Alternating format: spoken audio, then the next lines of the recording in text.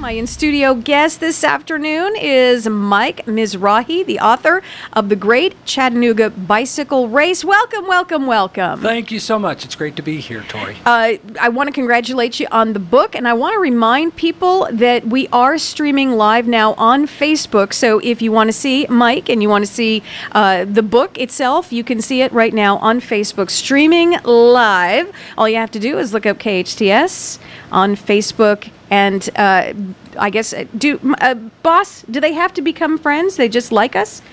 There you go. You just like us. And I think you do already like us. Mike Mizrahi, tell us a little bit about yourself and tell us about this very interesting book, The Great Chattanooga Bicycle Race. Yes. Well, I'm no stranger to Santa Clarita in the valley here.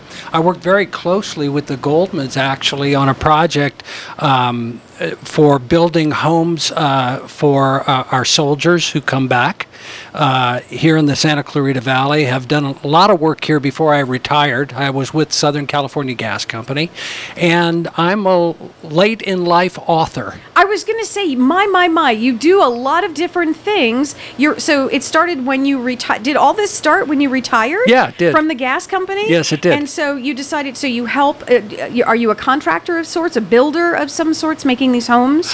No, we actually worked through Habitat for Humanity to build homes for veterans. Fantastic. Yeah. What a great thing to do. I've heard so much. Reba McIntyre is a big proponent of that organization, and she's thrilled with it.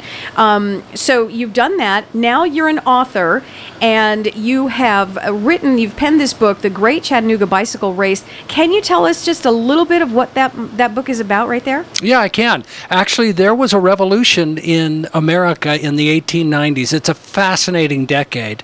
And while I was kind of web hopping, looking for the next subject for my next book, I came across a quote from Susan B. Anthony, the famous suffragette, women's rights advocate. Absolutely. During the 1890s. And the quote said, "The bicycle has done more to emancipate women than anything else in the world." What?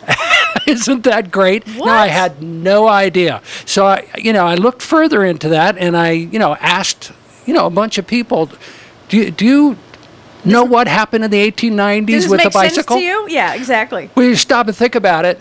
What women were wearing at that time were the big, heavy, hooped skirts. Sure. And the bicycle comes along. What we know is the forerunner of the modern bicycle comes along around 1888. Everybody catches on to this pastime, and men are riding all over the place, and women want to ride too. So that forces the clothing manufacturers to completely take a new look at the clothes that women wear. That started a huge revolution in the South, where this book takes place. Riding a bicycle, especially in bloomers, like some women up north were doing, sure, is a definite no-no, considered scandalous. So that's a lot of what the book is about. Now, the book, so it's based on, now, is this a novel of sorts? Is it nonfiction or fiction, or a combination This is a historical fiction. It takes place in Chattanooga, which is considered the gateway to the South. And up till 1895, nobody in the South is riding a bicycle, let alone in bloomers. And we have an introverted 19-year-old who goes up to New York to visit a family member, learns how to ride a bicycle, comes back to her hometown, and goes through a number of changes herself, and actually rides in the streets of Chattanooga, which causes a complete uproar in the community. And so the book is about what takes place. There's love. There's some bit of scandal, apparently. But a lot of scandal in the minds of a lot of people. But she's really a young, innocent gal. But she comes into herself through this story. What on earth? Picture yourself years ago. You're at the gas company. Were you thinking of ever writing anything in your retirement years? Did you say to yourself, when this is all finished, I'm thinking I'm going down that road?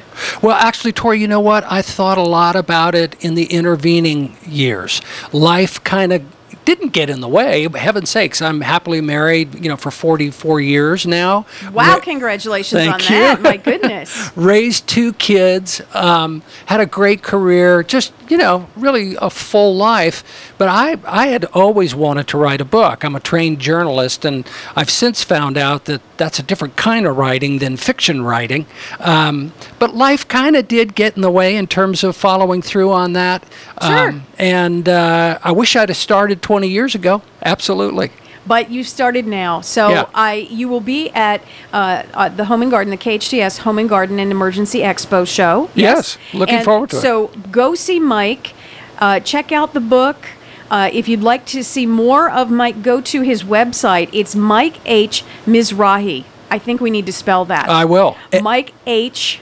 MIZRAHI.com. Very good. Okay, Mike, I told you, when you first came in, I said we like to have a little bit of fun with our guests. Oh, boy. And we do, at the end of every interview, we do what is called the KHTS Fast Five. And we ask you 5 questions, but it goes like this. You just whatever comes up right here is your answer, okay? Can you give me hints? Absolutely not. Okay. Are you ready? I am. Don't be scared. I'm scared. Be a little scared. I am scared. Okay. All right, first question. Here we go, Mike. What is the song that you sing to at the top of your lungs in the car? Hey, Jude. Good one. That's a good one. Back in time, if you could give your younger self one piece of advice, what would that be?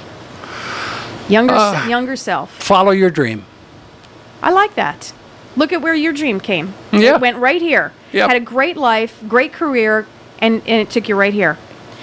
Guilty pleasure, Mike. What is your guilty pleasure that you might be ashamed of actually telling everyone on the air? Well, I'm not ashamed of it, actually. Let's hear it. I'm retired, and I get to take a nap right around 2 o'clock every afternoon. Dude, naps are great. Oh, I love naps. Are naps great?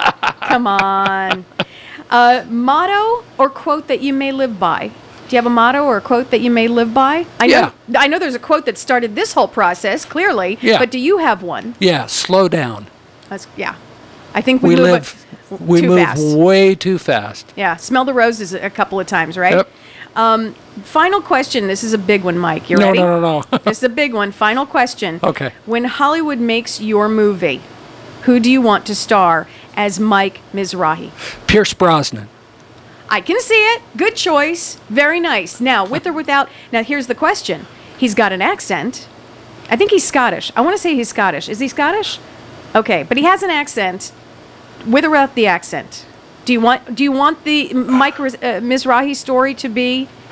Well, my wife is Scottish, so I'll say with the accent. Let's go for the accent. Mike, it's been an absolute pleasure having you in here. We will all see you at the KHTS Home and Garden Show, and good luck with the book. If you want to see more of the book, go to the website, MikeHMizrahi.com. Always a pleasure. Welcome back anytime. Thank you, Tori. Thank you.